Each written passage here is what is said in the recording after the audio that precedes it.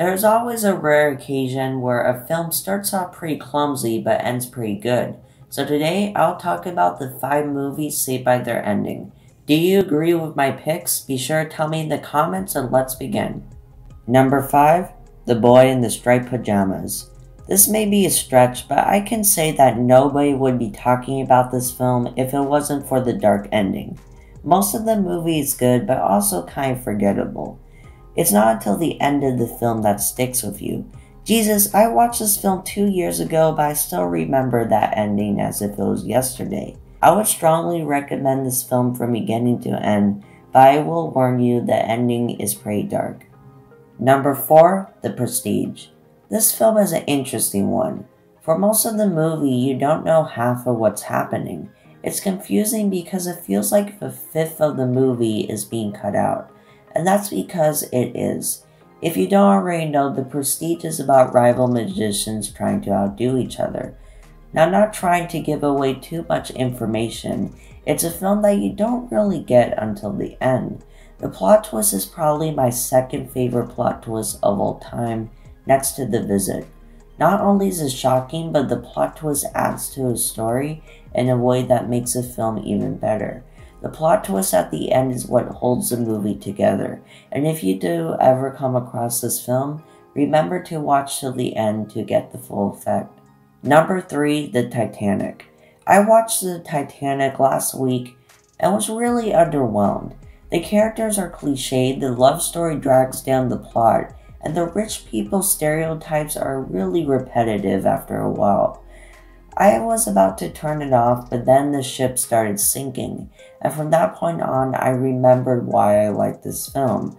Almost everything you see here is not CGI. They really did practical effects. They really did flood a hallway with water. You feel the desperation to get off the ship with the characters. But it also has good commentary on discrimination. Even the characters that I found so repetitive actually become more human and relatable. So if you ever watch the Titanic, skip to the part where the ship sinks to save yourself an hour and 30 minutes. Number 2. Anchorman 2: The Legend Continues. The first Anchorman movie is one of the funniest movies of all time. I don't think there is one line in that movie that hasn't been quoted to death. That being said, the sequel was an obvious drop of quality from the original. There are some jokes that work and it still has some great quotes, but a lot of the charm of the original is gone and can be pretty mediocre at times. But then the fight happens between the news networks, and that is one of my favorite comedy scenes of all time. It's not even one of the funniest comedy scenes of all time. I don't think I laughed more than 10 times. But just seeing all these A-list actors you never thought would be in a comedy is incredible. And seeing all of them fight each other in the most ridiculous ways just brought up all those things I loved about the first film. You can tell that the writers had fun with the scene, with all the different types of TV networks they could think of. If you ever want to see your favorite actors fighting each other and just having fun with their material, then the finale of this movie is where you should go. And before we go on to our number 1, let's go on to our honorable mentions. Free Guy. This may seem weird, but it wasn't until the second half of the film where I started finding it funny. The film makes a mistake of assuming that you watch the trailers and you know what's happening. But if you haven't watched the trailers and you don't know that they're in a video game, it can be a little bit awkward at times as you're playing catch-up. The second half makes up for it though with heart and hilarious moments. Planet of the Apes and The Sixth Sense. They are both fine movies, but nobody would really talk about them that much if it wasn't for the plot twist. They are both still good movies, but they really start to come apart at the end. And the number 1 movie saved by its ending is Old Henry. If you're unfamiliar with this film, there's a reason. It flew under a lot of people's radar and didn't make that much money in the box office.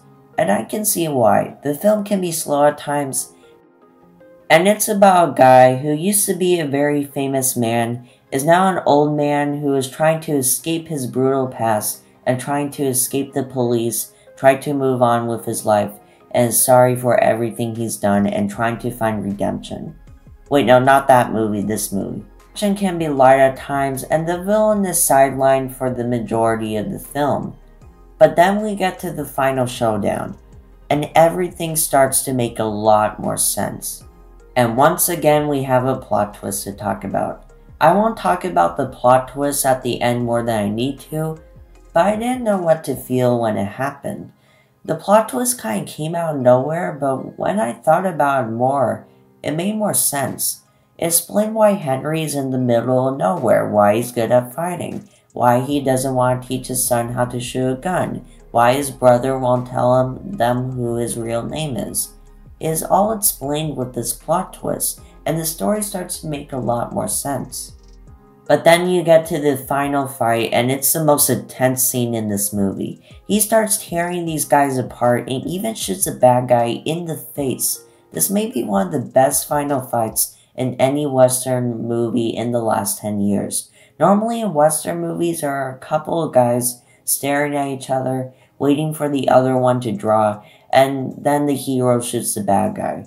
He's not scratched, he's not hurt, and there's normally not much to it. But this fight is brutal. The bad guy chases him into the woods, they both get shot multiple times, the villain gets shot in the face, and the only reason Henry doesn't die is because he's out of bullets. That is really brutal, that is really violent, and I ate it up. I don't have a problem with the normal two-man duels. Some of them are my favorite movie scenes of all time, but seeing these two men at their weakest point shooting each other until one can't stand was very refreshing. From slow, generic Western to one of my favorite movies I saw in 2022 so far, I can confidently say that this is the best movie saved by its ending. You know, if there's anything you can learn from these movies, it's that a film can redeem itself in a few minutes. I personally almost never walk out a movie because I always have faith that it'll become good somewhere down the line. It normally doesn't happen, but when it does, I can't help but appreciate the film more. There are a lot of movies I want to put on this list, but most of them were covered on Nostalgia Critic's episode, so if you want to see more, go watch him. And thanks for watching, please subscribe and click the bell, and have a great day.